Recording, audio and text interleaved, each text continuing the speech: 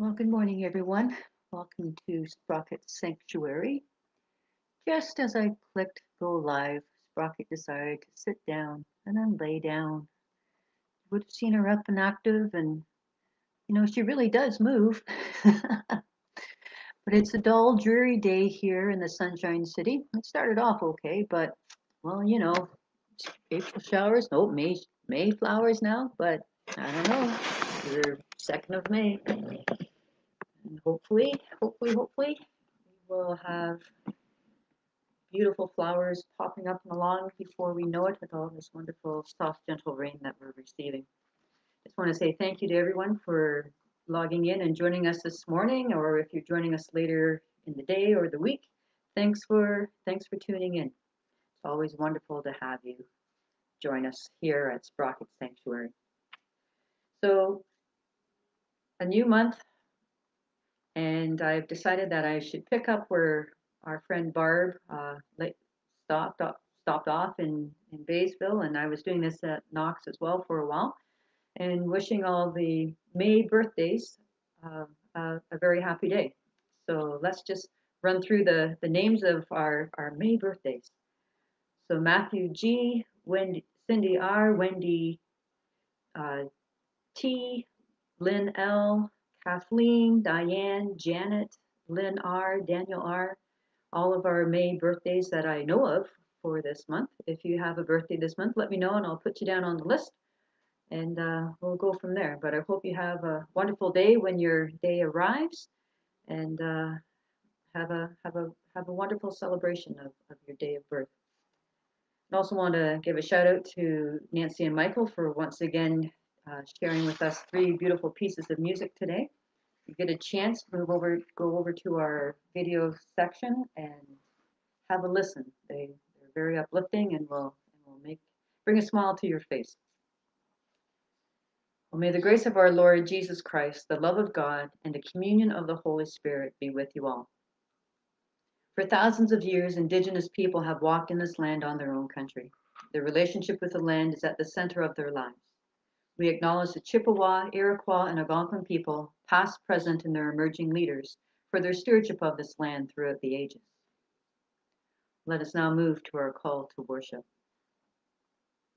As we gather, may our ears be open to receive holy dialogue. And as we pause from our busy lives, may our words be inspired in holy dialogue. And as we seek God's wisdom, may God interweave our presence and words to create holy dialogue. In this time of worship, let us engage in holy dialogue as children of God, seeking to learn, seeking to teach, seeking to be one. Let us pray.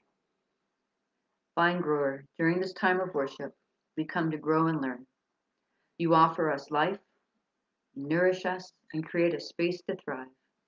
May our words draw us closer to you, shape and form our hearts and minds as we hear your word, sing your praises, and seek your guidance through prayer.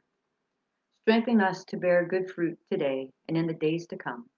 In the name of the one who proclaimed, I am the vine. As we pray together, say, Our Father, who art in heaven, hallowed be thy name. Thy kingdom come, thy will be done, on earth as it is in heaven. Give us this day our daily bread, and forgive us our trespasses, as we forgive those who trespass against us. And lead us not into temptation, but deliver us from evil. For thine is the kingdom, the power, and the glory, forever and ever. Amen. Well, we're moving now to our scripture reading for today. At some point this week, I invite you to read Psalm 22, but our scripture reading that I'm sharing with you this morning comes from the book of John, chapter 15, verses 1 through 8. Jesus, the real vine. I am the real vine, and my Father is the gardener. He breaks off every branch in me that does not bear fruit, and he prunes every branch that does not bear fruit, so that it will be clean and bear more fruit. You have been made clean already by the teachings I have given you. Remain united to me, and I will remain united to you. A branch cannot bear fruit by itself. It can do so only if it remains in the vine. In the same way, you cannot bear fruit unless you remain in me. I am the vine, you are the branches. Those who remain in me and I in them will bear much fruit, for you can do nothing without me. Those who do not remain in me are thrown out like a branch and dry up, such as branches are gathered up and thrown into the fire, where they are burned. If you remain in me and my words remain in you, then you will ask for anything you wish, and you shall have it. My Father's glory is shown by your bearing much fruit, and in this way you become my disciples. Well, may the Spirit bless us with wisdom and wonder as we ponder the meaning of these words for our lives. Our Young at Heart time is entitled A Growing Community. Jesus' followers and friends were uncertain about their safety. Some had returned to their homes, but others had stayed in Jerusalem. And they gathered together often and talked a lot about Jesus. Jesus was so gentle, said someone from the corner of the room. When he told stories to the children, you could see the love in his eyes. From the other side of the room, someone else spoke. Oh, yes, his touch was enough to heal and to bring great joy. The person had been blind since birth, could see people for the first time. And then Peter spoke up. My mother-in-law was healed by Jesus too, in the early days. Jesus' way of healing and teaching has brought us together. We are connected through Jesus. You are right, came from someone at the table. Jesus told us that would happen when we talked about the vine and the branches. Jesus said, I am the vine, God is the gardener. In the vineyard full of grapevines, the gardener carefully cuts the branches so that they will grow lots of grapes. That has already happened to my branches because I have taught you God's word. When a branch is broken from the vine, that branch cannot produce grapes. Stay connected to me, just as the branches are connected to the vine. Then you will always produce good works because we are joined together. Yes, I am the vine and you are the branches. Stay connected to my teachings and to me so that they become a part of you. Pray for what you need. God is pleased when we produce good works. And as the people looked around the room, they knew that they were each connected to Jesus, and they were connected through him to one another, a growing community, just as we are this very day. Let us pray. Divine vine grower, we give thanks for your perfect love. Please accept the offerings of our good fruit. Form us and reshape us so that we may bear more fruit, and in doing so, glorify you. Amen. Well, when we trust God, when we abide in God, the love of God revealed in Jesus bears much fruit in us and our relationship with God and one another. Meetings become holy encounters when we meet others with a spirit of love, mutuality, and interdependence. Our reading for today brings to mind the question, then how should we live as Christians? But not only that, but we should also ask ourselves, how do we tell the story of Jesus? And I guess the easiest answer to both of those questions is love. We have all heard that God is love, and there are so many other verses that repeat that same sentiment throughout our scriptures. In our story from John today, we are invited to see the declaration of connectedness in the likeness of vine and branches, and the call to accept and live within that connectedness. We also find ourselves today hearing another I am statement from Jesus. Last week, we read about Jesus saying, I am the good shepherd. Today, we hear yet another metaphor. I am the true vine. And like any good metaphor, we are invited into a host of interpretations and layer upon layers of meaning. This story metaphor of the vine and branches is one that everyone can associate with. We, along with our ancestors, have all heard of, if not even done some ourselves, done some pruning in our lifetime. But we need to be mindful in interpreting this metaphor of the role in which we place ourselves. As a vine grower, your identity is clear. As the vine grower, it is your role to examine, individually and communally, the condition of your vineyard. Then, taking all that you have found into consideration, you need to figure out just how you're going to improve on your vineyard's health. However, we are not invited to call upon the metaphor in ways that perpetrate harm or oppression under the guise of cutting off an unproductive branch.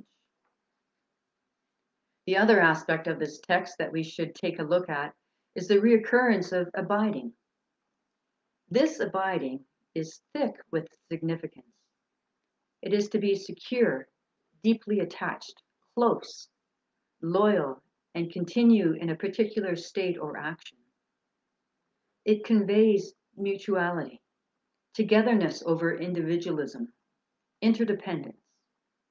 And this interdependence with the vine grower promises to be a relationship that will continually shape, form, and reform us. Life and love are not static, nor are we as individuals, or as a family, or a church community. We must be able to love and live, to grow, to bend, to allow for pruning, and for change. If we become static and unbending, then we start to fade as the world moves on around us. For all of you gardeners out there, you know that your role is a laborious one. You know what it takes. You know that it takes wisdom, patience, and an understanding of how to cultivate growth. And you know that pruning is not meant to hurt the plant. It's meant to eliminate from the plant the things that keep it from growing to its full capacity. Our Christian walk should remember these vital truths. Pruning and growth are not meant to hurt us either. It helps us to purge those things that keep us from growing and stopping us from reaching our full potential. It helps us to disconnect from those things that lull us into a sense of complacency, that negative self-talk that we sometimes sink into. It's about cutting off our fears, our doubts, and disbelief so that we are really able to grow and walk upright without fear as we move and grow in our faith. I don't know about you, but lately I feel like I've been floating around in limbo. I take that stay at home in your bubble request very seriously. But COVID has put many of us into a state of dormancy. Dormancy occurs when we are in situations where it seems that everything has stopped. We are slowly moving through life, but find ourselves up against closed doors. We're not able to see our friends, and perhaps that has caused part of your support network to fall away. You feel like you're alone, but you're not. You're not. Our spirits wither when we lose our connection to the God of our understanding. But there is hope. And like the gardener in our story today, we need to do what we need to do to stay healthy. We cannot let ourselves wither on the vine of life. And one of those ways is to abide in God's love. Abiding in God's love is thick with significance. It is to be secure, to be deeply attached, close and loyal. And we need to continue our faith walk in a state of action. I was over visiting my mum bubble with my mask on the other day. I noticed that one of her plants was quite wilted in the afternoon sunshine. So I took it to the tap and gave it a good drink. And by the time I left for home, that plant had started to perk up and was looking somewhat better. And you know, the same thing can happen to us. In our faith walk, God can help resurrect our wilted places. For all those wonderful parts of our lives that we thought were gone, our faith can make them thrive again. Let's reconnect. Let's abide with God in the confusion and the chaos of our day-to-day lives. Let's be open to the changes that life is throwing at us right now, with our heads high and our hearts open. And let's listen and trust in the Master Gardener, because really, perhaps all we just need is a little pruning. Amen. Our minute for mission this morning is called Being Born with Light Skin is Dangerous. When Naikopunawasa Iro was 5 years old, she couldn't walk down the street without being taunted for having albinoism, a genetic condition that results in lack of pigmentation in skin, eyes, and hair. Children would taunt her with rude songs and pull her hair. And when she told the teachers that she couldn't see well, a condition common for people like Iro, they accused her of lying. Today, Iro is a lawyer, and she advocates for people who are albinos.